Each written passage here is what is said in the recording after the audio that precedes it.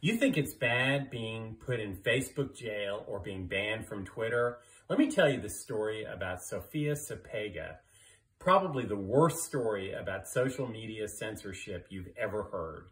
She was sentenced this morning in Belarus to 6 years in prison, and she never posted anything on social media.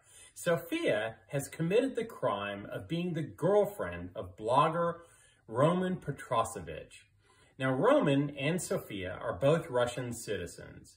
They were critical, actually she wasn't, but he was critical of Alexander Lukashenko, who is the president of Belarus. And they were flying from Athens, Greece to Vilnius, Lithuania on a Ryanair airline trip when Belarus informed the air authorities that there was a bomb threat. And so the plane did an emergency landing in Belarus. Immediately, the Belarusian authorities announced no, there was no bomb threat at all, and they immediately arrested Sofia and Roman.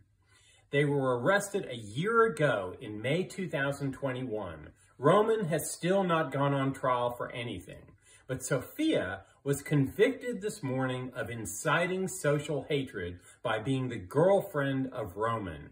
Now that's social media censorship. She's going to spend the next 6 years in solitary confinement in prison in Belarus, a nation that she wasn't even traveling to, because of what her boyfriend wrote that was critical of the Belarusian government.